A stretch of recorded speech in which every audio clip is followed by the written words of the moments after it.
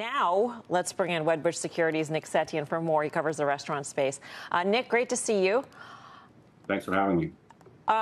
When you heard that McDonald's was extending, did you get more optimistic about earnings and revenues for the year, or what was your initial reaction? Because there's a sort of a give and a take, obviously.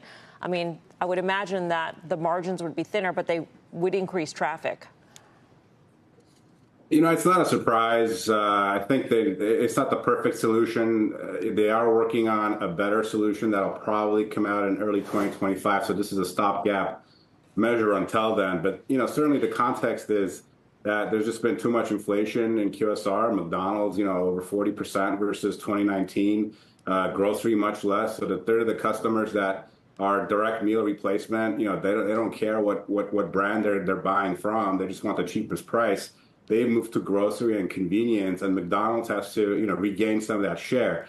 This is their answer. It's not a perfect answer, but it is a stopgap until they figure out a better answer, probably in, you know, 1H 25.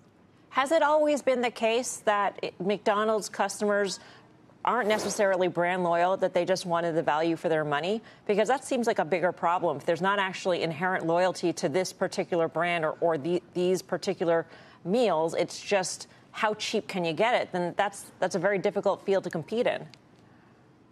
I'd say about a third of the customers, you know, if you think about that the very low income, you know, customer, the value menu customer, has always historically used, you know, McDonald's and other QSR peers as direct meal replacement. And that's always been the case. McDonald's has always been a value leader because of that, and they've always, you know, garnered success because of that.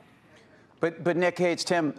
Sounds to me, when I hear $5 meal and I hear extension, I hear that the drivers that you just talked about, I hear margin pressure. And I wonder what multiple you think about McDonald's in context. And maybe if you can compare that to maybe how you were thinking about that multiple 2 years ago or 4 years ago or you know, even pre-COVID, because we know the world has changed in terms of those cost inputs, the labor cost inputs. That, to me, is where you get to with McDonald's, because I think the brand's there, Crocs keychains or not. You know, remember, McDonald's is a primarily franchise concept. So at the end of the day, what you care about a lot more is the top line and the bottom line. And the franchisees are the ones that are dealing with the margin pressures. At the end of the day, investors, really all we care about is the royalties. Now, they do have a company-owned, you know, portfolio, but, you know, it's a very small percentage of the overall system.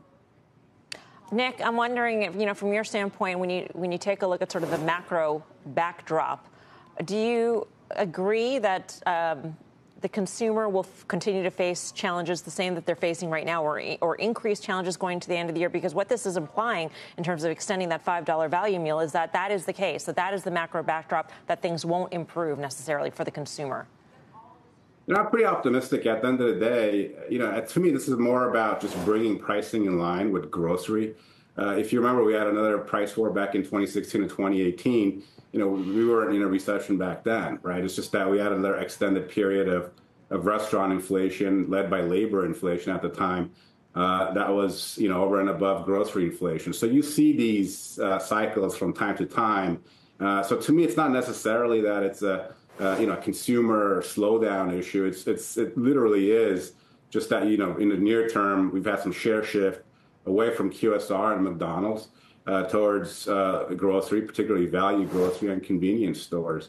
And so McDonald's, to me, is, in my opinion, is doing the right thing by making sure that gap versus grocery is going back in line with what it has been historically.